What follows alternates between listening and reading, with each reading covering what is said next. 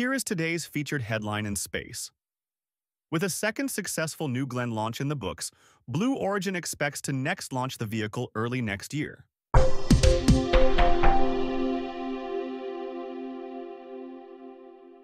Today is November 17th, 2025, and you're listening to Space News First Up. Here are today's other top headlines. The head of German aerospace company OHB says he is concerned about the effects of a planned joint venture by three of his competitors. SES announced an agreement with French startup Infinite Orbits for a satellite life extension mission. Sierra Space has achieved milestones in the testing of its first Dream Chaser spaceplane, and the FAA has ended temporary restrictions on the hours commercial launches can take place. First Up is produced by Space News, the industry standard for professional space journalism. Visit spacenews.com for breaking news, policy updates, and original analysis. We begin today with news that, with a second successful New Glenn launch in the books, Blue Origin expects to next launch the vehicle early next year. In an interview Friday, Blue Origin CEO Dave Limp said the NG-2 launch last week was very nominal, successfully deploying NASA's Escapade mission and landing the booster on a ship in the Atlantic. That booster may be used for the next New Glenn launch, he said, depending on how long it takes to refurbish the booster, as well as the timing of the completion of the next booster. That launch is planned for very early in 2026, he said, with the company's Blue Moon Mark 1 lunar lander currently expected to be the payload. He did not disclose how many New Glenn launches the company plans for 2026, but emphasized the desire to accelerate launch activities.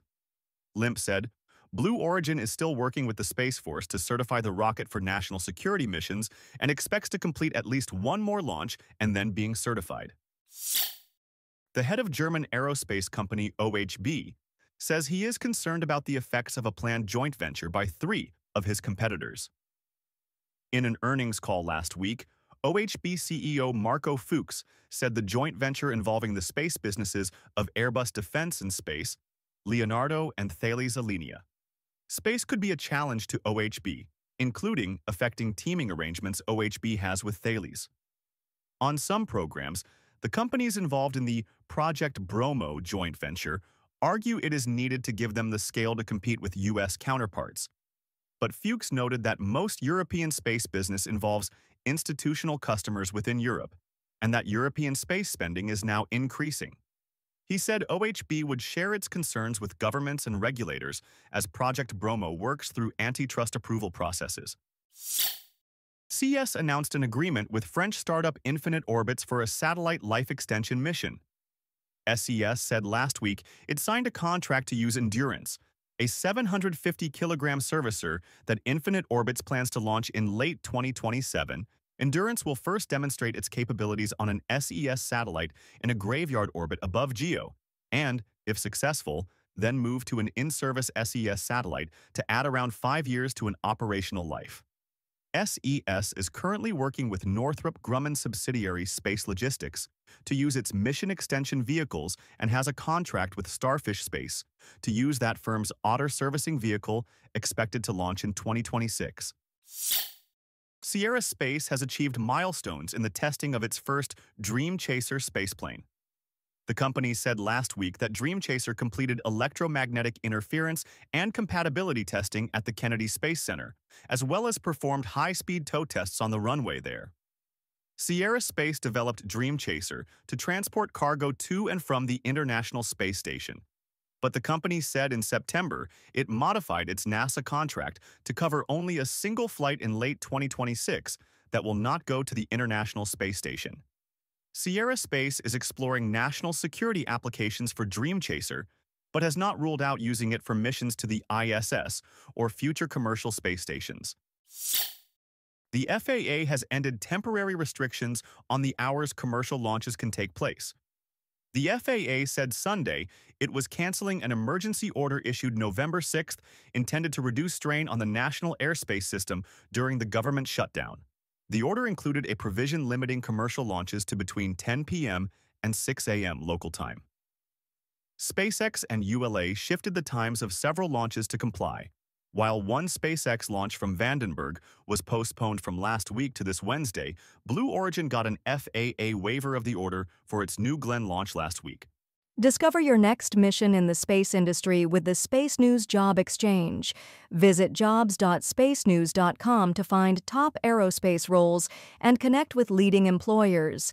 And for employers, use discount code JOBEX for 15% off your next purchase. In other news, SpaceX launched a joint U.S. European satellite to monitor sea levels overnight.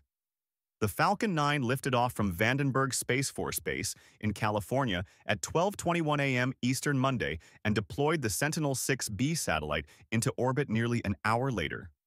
The satellite is part of a program involving NASA, ESA, and other agencies to track sea levels, ensuring a continuation of satellite records going back to the early 1990s.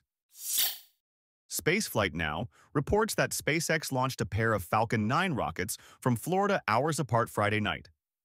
One Falcon 9 lifted off from the Kennedy Space Center at 10:08 p.m. Eastern, followed at 1:44 a.m. Eastern Saturday by another from neighboring Cape Canaveral Space Force Station. Each launch carried 29 Starlink satellites. The 3 hours and 35 minutes between the launches was the second shortest turnaround for SpaceX from Florida. Share your company's news with the entire space industry through Stellar Dispatch, the press release service from Space News. Learn more and use discount code SD2106 for 15% off when you submit yours at spacenews.com/stellardispatch. The Bangkok Post reports that the government of Thailand is denying permission to SpaceX to provide Starlink services in the country. A government ministry said it rejected an application from SpaceX because the service would be provided through a company with 100% foreign ownership that conflicts with national law that prohibits full foreign ownership of telecommunications companies on the basis of national security. A Thai government minister said he has met with SpaceX on the issue and was told the White House would not allow SpaceX to operate in Thailand unless it was through a company with full foreign ownership. A group of space organizations is backing the renomination of Jared Isaacman as NASA Administrator.